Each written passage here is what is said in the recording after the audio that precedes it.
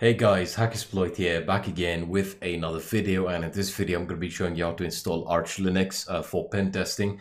So the reason I'm making this video is because a lot of you actually pointed out that I cover, various pen testing distributions like Kali and ParrotOS. I've used them in my videos, and many of you have been asking me to use BlackArch. So I made several videos showing you how to install BlackArch, and many of you have actually told me to install Arch from scratch and how to use the BlackArch repos so that you can set up and install the tools. So in this video, I'm going to be showing you how to install Arch Linux from scratch on VirtualBox. That's something to take into consideration because if you're installing it on a UEFI system, then there are a few changes with the installation process. I'm going to be dealing with BIOS, so just keeping things very, very standardized. As for the desktop environment that I've settled for, I'm going to be using XFCE4, which is my preferred desktop environment. You can use KDE or a tiling window manager if you actually want to do that. I'll probably make independent videos covering how to do that, but it's after you've installed Arch or at least the base, it's very, very easy to get your system up and running and customize the way you want it. I'm going to be following the Arch Wiki installation guide just so that you guys have a roadmap in case you have any issues. You can follow along with the Arch Wiki. Again, we'll also be using the BlackArch repos. So all the links to these web pages and websites will be in the description section. The first thing you want to do is you want to download the Arch ISO. So you can do that by going to archlinux.org/download. And you can see the magnet and torrent links right over here. So it's about 630 megabytes, and this will pretty much be the last time you ever download Arch Linux or the ISO again. All right, so let's get started by opening up VirtualBox here, and we're just going to create a new machine. So I'll just open this up, a new machine here, and we'll just call this Arch Linux. And the machine folder, I'm just going to specify within one of my drives here under VMs. So VMs and Arch Linux, and I'm just going to hit OK. And again, you can specify whatever directory you want. And you can see by default with VirtualBox, the moment I type in virtual or I type in Arch Linux, it's able to detect from the input that the version and the type is going to be Linux and Arch Linux respectively. So I'm going to hit next. I'm going to specify about 2 gigs of RAM here. So 2048 or 2048 MB. I'm just going to hit next, create a virtual hard disk now. I'm just going to leave it as a VDI. You can also change that if you want to. I'm going to leave it at dynamically allocated, and I'm going to change the size to 15 gig. So if you actually are going to use this VM for pen testing, you might want to increase the size, but I'm going to be using this for demonstration purposes. So yeah, again, I'll just leave it at 15. And plus we're not installing anything major here. That's the beauty of Arch. So I'm just going to hit create, and I'm going to go into settings, and we're going to take a look at the system settings. For the processor, I'll set mine to 4 CPUs, and for acceleration, I'll leave that as it is. For display, yeah, we can enable 3D acceleration, and I'll specify the maximum amount of video memory there. For the storage, we want to go into the controller IDE and specify the Arch Linux ISO. You can specify the location. I already have mine there because I was just using it. As for the network, we'll switch into the bridged adapter here. Make sure you specify your appropriate adapter. And for the USB, make sure you're currently using USB 1.1. That's just a small configuration option if you do have an error with that. And with that set, we can actually start the Arch VM right now. So I'm just going to minimize VirtualBox as a whole. And what I'm going to do is let me just see if I can actually scale this virtual screen here to about 125, or let me just see if I can rescale it a bit more so you guys can actually see what's going on here, just right over here. All right, so I've started up. I'm just going to boot Arch Linux here, and let me just change this one more time. Apologies for this. I just want to make sure everything is scaled correctly so that you guys can actually see the commands I'm going to be running. So we'll just wait for this to start up, and it should prompt us into Arch. There we are. So we are now working within the Arch ISO, and we can begin the installation process. All right, so I'm just going to be moving back and forth here, but in fact, I think what I'll do is I'll just zoom out and I'll edit this in post-processing so that you guys can actually see the commands I'm typing. So let's start off with the first step within the installation process through the Arch Wiki. So you can go ahead and verify the signature of the ISO you've downloaded. The first thing I'm going to do is I'm going to just start by checking whether we have an internet connection. So ping google.com, and yes, we do have a connection. And again, you can display your IP address information. You can see right over here, I have an IP of 192.168.1.115, so we're good to go there. So that's the first thing you want to do. The second thing you want to do is update the system clock right over here. Let me just zoom this in so you guys have a better picture of what I'm actually selecting. So we want to set the time, date control, and we'll set this MPP, and we're going to say true and hit enter. Once that is done, we can actually check the time and date status here. So we're just going to say status, and that looks fine, even though my time zone isn't UTC. We'll be setting that shortly, but that's very important to set up your system clock to ensure that you don't have any issues when connecting to servers and everything is synchronized. All right, so it tells us we now need to move on to partitioning. So you can either use fdisk or cfdisk if you want. They actually are using fdisk here. So what we'll do first is we'll just list the disks that we have here with fdisk. So I'll just hit fdisk L. You can see we have one disk, which is the VBox hard disk, which is 15 gigs right over here, and that has the name or the ID dev SDA, so storage device A, and the other one is the loop. So we don't want to work with that. So the next thing we want to do is we're going to be using cfdisk. So I'm just going to say cfdisk. I specify the name or the ID here, so SDA, and I'm going to hit enter.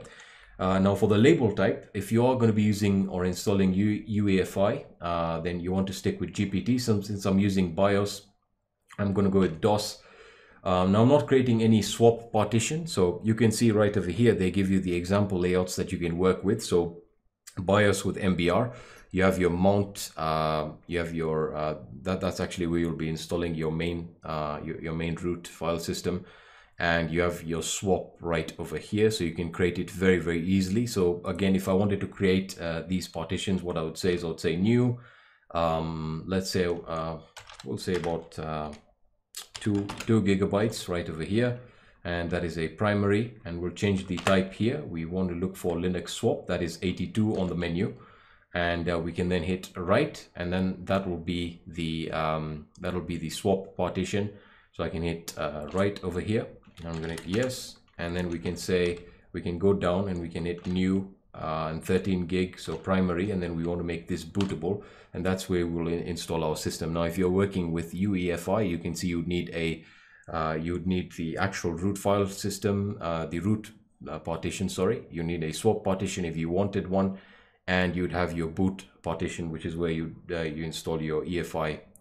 This is your EFI system partition. So that's if you want to go about doing it that way. Now I personally do not want any swap partition, so I'm just going to delete this, and I'm going to hit new 15 gig maximum primary, and I'm just going to specify that it should be bootable here, and I'm then going to write the changes. So I'm going to hit yes, and there we are, and I can finally quit.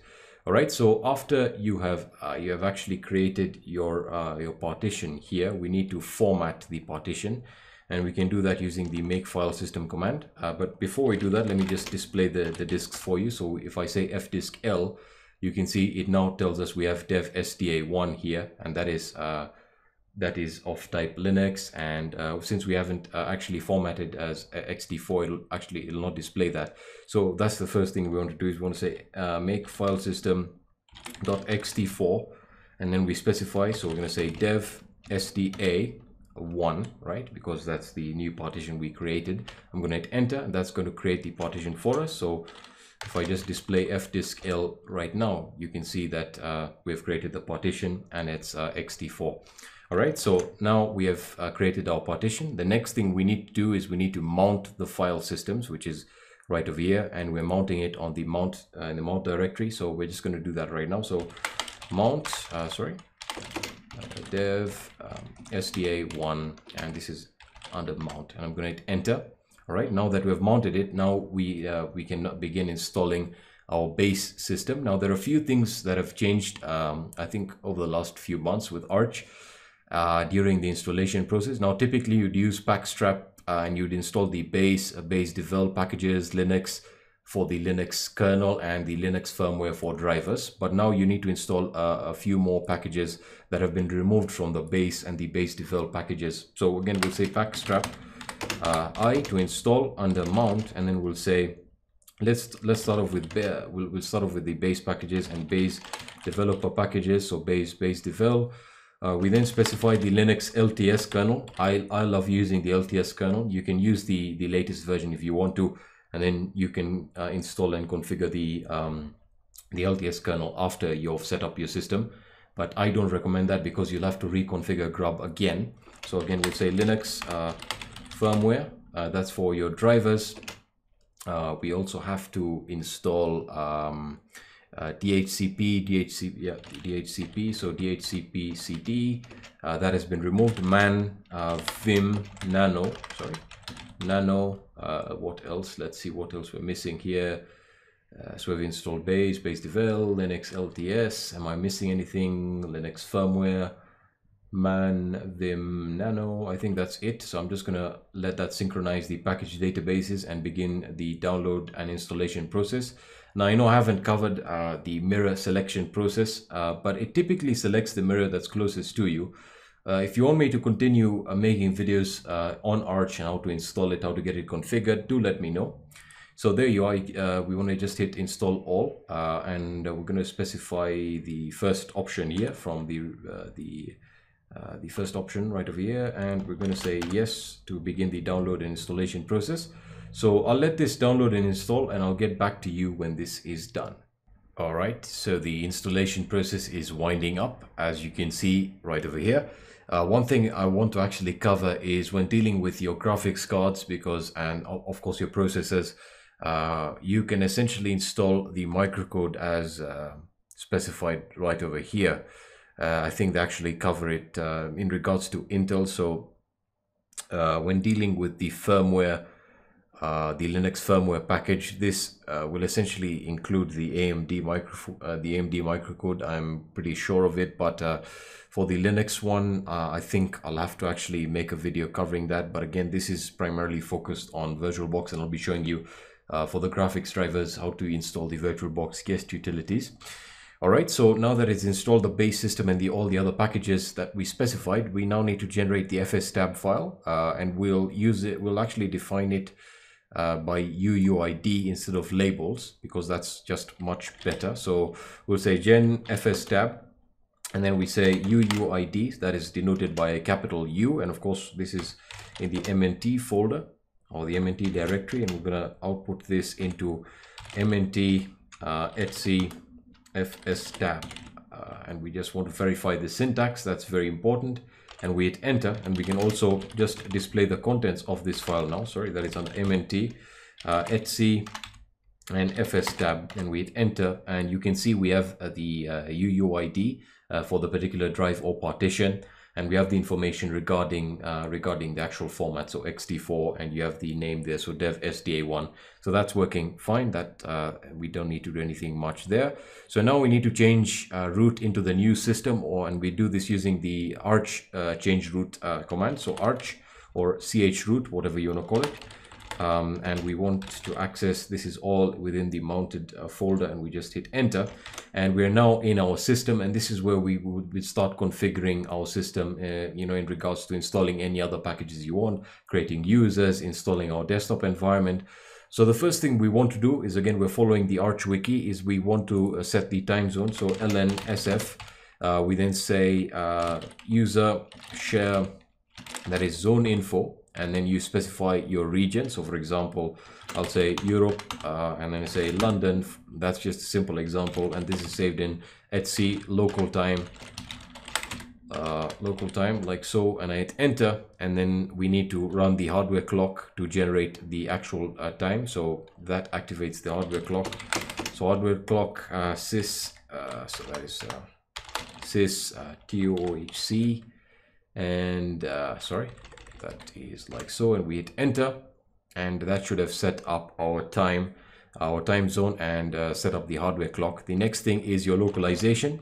So I installed Vim. If you didn't install Vim, you can use Nano, but we need to edit the etc locale.gen file, and we want to search for the language. So within this file, you want to uncomment the language or the locale or your locale. We're looking for English US, so I'm just going to search for it, English_US, and I'm just going to use the let me look for it. So there it is. So I'm just gonna uncomment it here. So English US UTF-8 and then I'm gonna save this file, and then to actually generate your locale, we're gonna say locale gen, right? So locale gen, that's gonna generate our locales. I'm using English US UTF-8.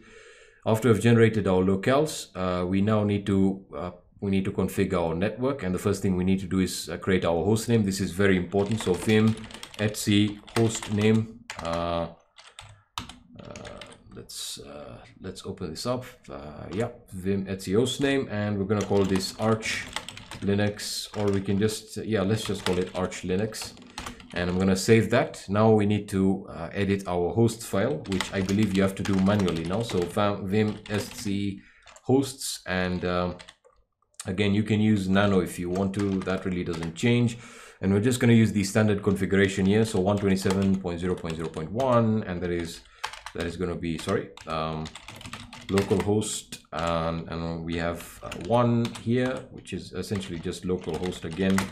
And then we have 127.1.0.1.1, and that is going to be Arch Linux, your host name, dot a local domain. So make sure to change it appropriately, and then this is and then we specify the host name again, so Arch Linux one more time, and then we can save this. The next thing we want to do in regards to our network, we need to install iputils, which I forgot to do. So sudo pacman pacman s. Well, I don't need sudo because in the root user we say ip utils and net control, and we hit enter, and I'm going to use systemd resolve. Of course, we're using systemd. There we are. So that's installed. We need to enable the DHCP CD service. So system control enable DHCP CD. That's very important, and it's going to create the symlink for us. So that's all you need to do in regards to your network management. You can also install Network Manager if you want. I personally just use DHCP CD, but you can do that if you want as well. So again, that would typically entail pacman s network manager, and we hit yes, and you would enable it on startup, which is what many people usually recommend. So we can just install it in case you guys wanted to do this. By the way, as you would have guessed, I just saw another package there called the WPA supplicant. I haven't covered how to install, how to perform the installation if you're using Wi-Fi. So I'll actually have to make a separate video covering that. But this is primarily focused on VirtualBox, so there isn't any particular need for that. So we'll just let this install. The next thing we have to do is we need to set the root password. We then need to install the grub bootloader, which is again very, very important. So we'll just wait for this to complete. I'll then reboot and then create the user Alexis, so that we can start installing our audio drivers and desktop manager, as well as our display manager. So hopefully this completes soon. There we are. The installation process has begun, and we are good. All right, excellent. So now we need to set our root password. So password, I'm just going to set my root password here, and there we are. The password has been updated successfully. We now need to install our bootloader. I'm going to be using grub, so I'm just going to say pacman s grub. I'm just going to hit yes. There we are, and we're going to just click on bootloader here. And again, it specifies if you have an Intel or AMD CPU, enable the microcode updates in addition. Now, again, if you're running this in VirtualBox, I don't have to cover that yet, but if I just click on grub here and we click on installation, this is specified to the actual name of the disk here. So to install grub, we say grub install dev SDA, not dev SDA1. So hit enter. So it's going to auto detect the platform you're installing it for, or you can specify the target platform right over here. And then after we have installed it, we then need to create the grub configuration file or the bootloader configuration. And that's specified right over here after we installed grub. You can see generate your bootloader configuration with grub mkconfig, and it is output into the boot directory under grub, and it's called grub.cfg. Now, in the event you're going to install another kernel, whether that be LTS or the latest kernel, you need to regenerate that grub configuration file so that every time you boot up, it uses the new kernel. All right, so the installation is complete. So now let's generate the grub configuration file or your bootloader configuration file. So grub, sorry, let me just get in my virtual machine. So grub mkconfig, and we're going to output this into boot, grub, and we're going to call it grub.cfg. We're going to hit enter. That's going to begin the installation process. All right, so you can see that if you've done everything correct so far and you installed your Linux kernel, you'll actually see it right over there. So VM Linux LTS, Linux LTS. So that's a good sign. That means everything is working okay so far. So after installing the bootloader, we can now reboot. So the first thing we want to do is we want to exit and we want to unmount. It's always good to unmount. So umount r mnt, and we hit that, and we can now reboot. Sorry, not exit. We want to reboot. We also need to eject the Arch ISO. But before I do that, I think I'll just specify the boot options. So I'm just going to hit reboot, and I'm going to hit F12 so that I can specify the hard drive. So I'm just going to specify the first option there. There we are. We can see that grub is installed correctly. We'll specify Arch Linux there. So it's going to start Arch Linux for us. And we now want to create our user account. So we don't work with a root account. So I'm just going to say root, we'll log in, and we specified the password in the previous step. All right, so the first thing we want to do is if I try and ping Google, so this is one of the disadvantages of not using your network manager. So I need to actually work with the resolve.conf file here. I need to specify the name server. I think that's what's causing the issue. Name server 192.168.1.1. I've specified my default gateway. You can specify any other name server you want. I'll save this and I'll say system control. So system control restart dhcpcd, hit enter. If I let me just see if I can see my IP address. Yeah, so let me try and ping google.com now. All right, so there we go. So internet is back and we can begin working on the next step. So what we can do is we can take a look at the post installation recommendations here. So the first thing we want to do is we want to create our standard user account. So I'll say user add m for their home directory, and we'll add them to the wheel group. The wheel group is like the sudo group on Ubuntu. It allows you to specify administrator privileges. So I'm going to specify the group name, that is wheel. The shell is going to be bin bash, sorry. And then we specify the user as Alexis. I'm going to hit enter. Again, you can customize that the way you want. I'll then specify the password for the user Alexis, and there we are. We've set the password. We now need to modify the vsudo file because we need to I believe we need to specify or uncomment the wheel group so that we have those permissions set. So let's say vsudo no editor found, or the editor path is vi, not vim. That's weird. Sorry. Let me just try and display the echo. Let me just try and echo the editor variable. All right, so the editor isn't set, so we'll have to use we'll have to set the editor manually. So I'll set the editor is going to be equal to vim. You can set yours to nano or whatever editor you installed, and we'll say vsudo and hit enter. And we want to go all the way down to the group specification. So uncomment to allow members of the group wheel to execute any command. So that's what we want to do. We want to uncomment this. So that means that the user Alexis now has administrative privileges. So we're just going to write and quit there. And we are good now. All right. What we want to do now is install the VirtualBox guest utilities before we start working with our display manager and our desktop environment. So we're almost there. If we take a look at the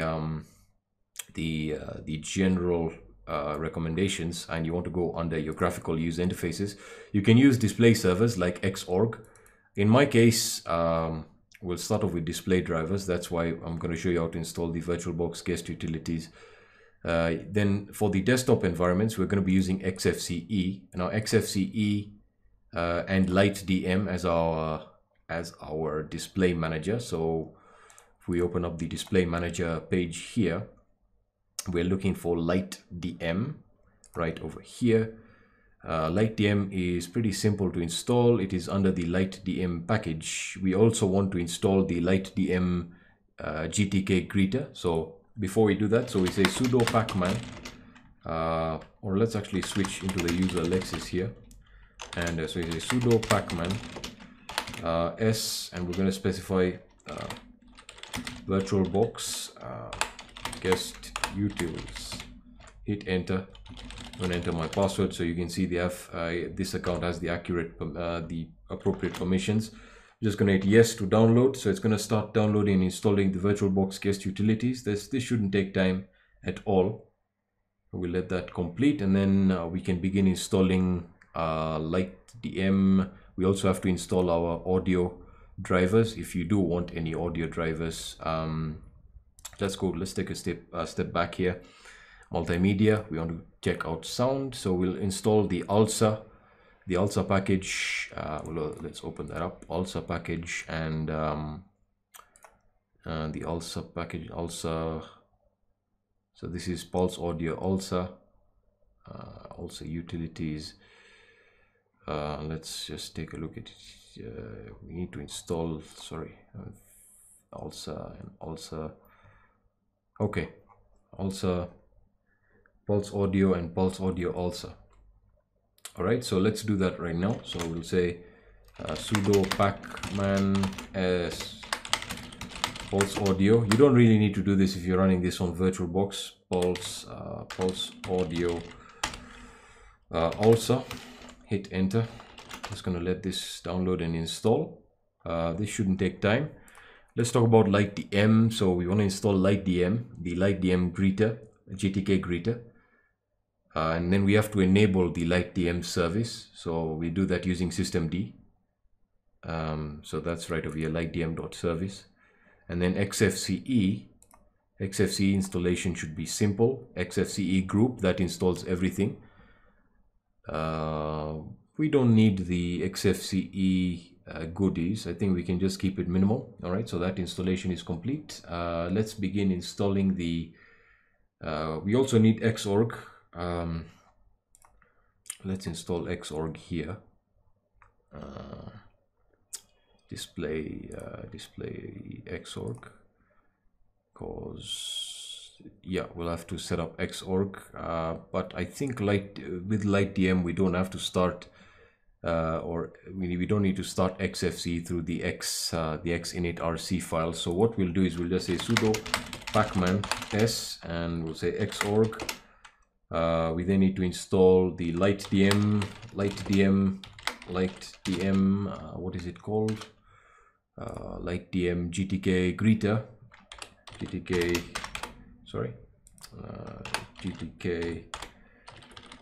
greeter, XFCE4, and we'll just install these packages. So yes, this is going to take a while. It's about 125 megabytes. Do bear with me, my internet connection isn't the best in the world. If you have a faster mirror or a fast internet connection, then again you can install it much quicker. So I'll let this complete and I'll get back to you when it's done. All right, as you can see, it's just begun the installation process, so we're just going to wait for this to complete, and then we have to enable the LightDM service, which is very, very important. That will essentially start the LightDM display manager for us, or the Light display manager as it's called. Now you can use any other display manager you want. If I can just go into the display managers right over here. So for your graphical display managers, you can use LightDM, also LXDE. If you're using KDE as your desktop environment, you can use the SDDM right over here, which works very good with Plasma and LXQT, as you can see, as specified right over here. So Now that we have that installed, we need to enable LightDM. So to do this, we use the sudo system ctl enable, and we say LightDM, and we want to make sure that that is entered. There we are. All right, so that is done now. So we've pretty much enabled that, and we have our desktop environment set up. What we want to do now is we want to reboot into our system, and that'll take us directly into XFCE. Remember, we don't have anything installed, any additional packages. We only have whatever XFCE came with. So if you want to install any other packages, you can do them. You can do it right now, or you can wait after. So what we want to do is we want to reboot, and we just want to specify the boot device. I'm just going to hit enter. I'm just going to specify Arch Linux with grub, and we've rebooted the system now. And there we are. As you can see, XFCE, we're greeted by the light, what is it called? The LightDM GTK greeter. And you can see it gives us our host name, Arch Linux. Our desktop environment is XFCE, so we're all good there. So I'm just going to enter my password for Alexis, and that should take us into the XFCE desktop environment, the latest version. And there you go. So we've pretty much installed XFCE 4 on Arch Linux, and we've completed the setup. So this is like running the most minimal setup I bet you've ever seen, apart from XFCE, which has added some overhead. So if I can just display here, you can see now we're up to 196 megabytes, which isn't too bad. So let's start installing the packages we require. By the way, I installed the what's it called, the VirtualBox guest utilities, but for some reason it isn't rescaling. So what I'll do is I'll just leave it like so. So sudo pacman, and let's synchronize. Let's ensure we have everything, we have the latest of everything here, so that we install Firefox and we can begin setting up BlackArch. So by default, we have our terminal, which is your default XFCE terminal right over here. You also have Thunar, I believe. Let's just check. Help about, yeah, Thunar is your file manager, and it's super snappy. It's unbelievable. So we'll go back into our terminal here, and let's install, we want Firefox. Let's install htop as well, and I'll just, yeah, we want to install it all.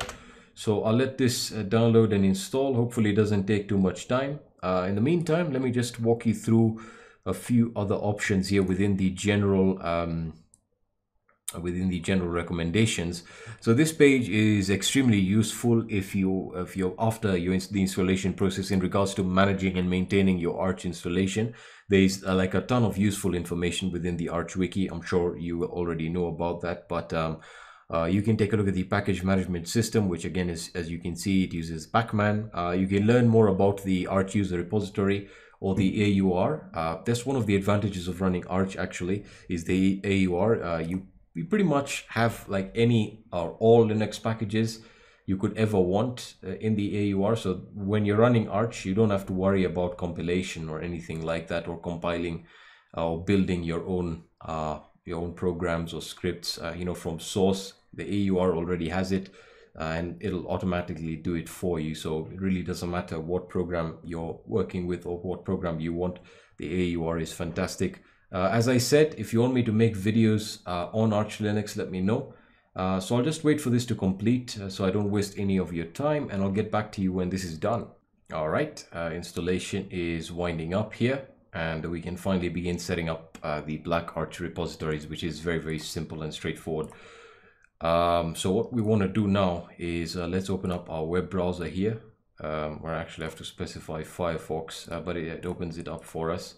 It opens it up there. All right, so let's go to blackarch.org. So we can actually just Google, let's say BlackArch, and we want to go to the BlackArch repositories here. For some weird reason, let's see if I can actually just increase the size here, because I know I'll not be able to actually do this. Settings manager, where is the display? I haven't worked with this XFCE for a while now, so let me just scale this up so you guys can actually see this a whole lot better. So there we are. Let's just resize this and hit close. All right, excellent. So we want to go to blackarch.org. I'm going to go into downloads, and within downloads, we're just going to let that load up here.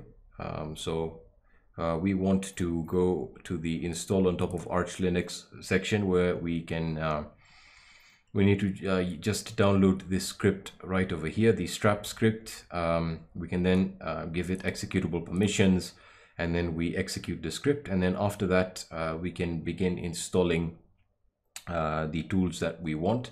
So again, to install all of the tools, we can run the BlackArch, the entire BlackArch category, which will install it for us, or the entire menu of tools. To install a particular category, you can specify it right over here. This is a subcategory. And then to see the BlackArch categories, you can also you use this command right over here. That'll actually grep.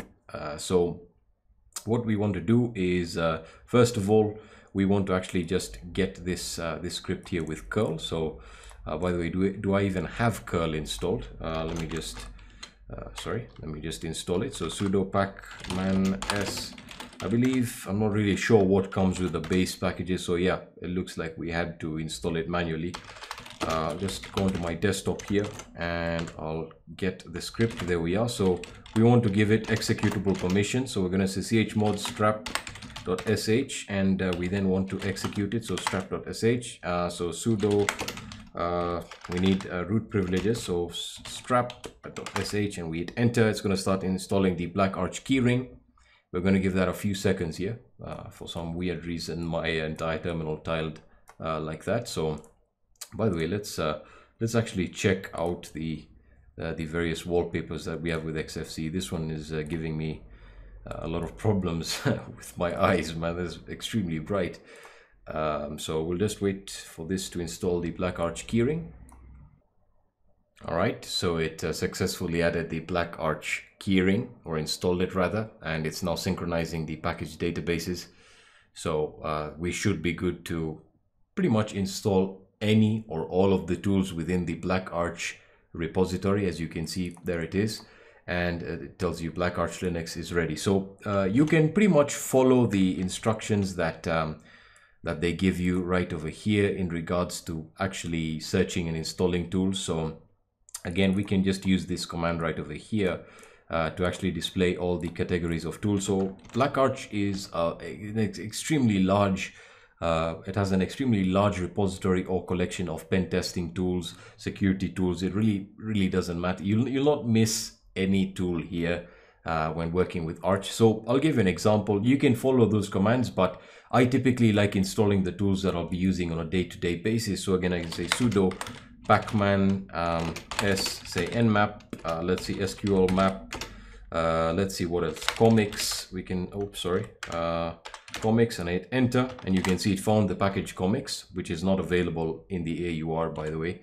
or I think it is, but in any case, with BlackArch we can install all of these tools without any issues. So we're going to let those install. We're going to let this install the tools that we just specified. I just selected a random group of tools, just showing you that you can install the tools that you want, because if you go and install all the tools within the BlackArch repository, it's a lot. Like it really is a lot of tools that, again, it defeats the purpose of installing Arch, because you want to keep your system resource consumption as minimal as possible. You want to keep the bloatware as low as possible on your system, and you can see how snappy this is.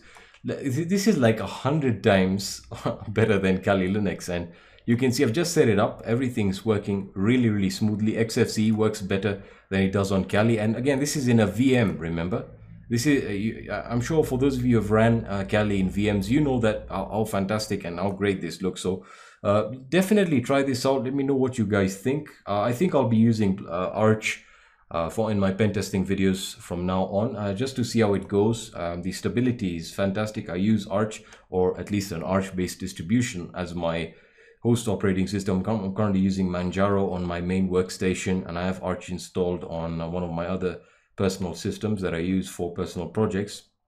But I'm just going to let this complete. I know my internet connection isn't the best, so we'll just wait for this to complete. Look at the dependencies. TCP dump seems to be the biggest dependency here. So Python and also Scapy. For nmap, that should be pretty simple. SQL map is what is being installed right now. Comic should be pretty simple as well.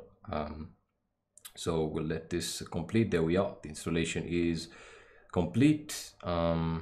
Let's see if we can actually find Burp Suite, and let's see if we can run comics first. So there we are. Comics works straight out of the box. So sudo pacman. Let's look for burp. Burp was not found. Burp Suite. That wasn't found. Let's see if we can zap proxy. Well, it wasn't. In any case, let's try and install it. So burp Suite. Yeah, so there is Burp Suite, and installed the dependencies for you. So GRE OpenJDK 8 instead of 11, which, as you know, causes a lot of issues. Let's see what other tools we can install. How about WordPress Scan? That's usually a good one. Or wfuzz. Let's install that. Yeah, there we go. We'll just hit enter, and we can install all of these tools. And you can just install the tools that you need instead of having an entire toolkit that you'll never even touch, or specific tools that you'll never even touch. So this is really the advantage of using the BlackArch repositories if you are on an Arch-based distribution or you are running Arch. Let's see if we can find GoBuster. There we are. GoBuster works straight out of the box. You don't have to do anything. BlackArch is fantastic. So, and there you go. So it's fairly simple to set up. Let me know if you guys have any questions. If you had any errors that you're facing, you pretty much will get the same results if you follow the instructions that I gave you here, because this works. I've tried it on multiple machines with VirtualBox. So if you are setting up a VM for pen testing and you want to use Arch Linux in conjunction with the BlackArch repos, you can definitely set this up. Again, leave your feedback in the comment section. That's pretty much all I wanted to cover for this in this video. If you want to support the channel, you can do so on patreon.com/HackerSploit, and that's all I wanted to actually say in this video. So I'll be seeing you in the next video. Peace.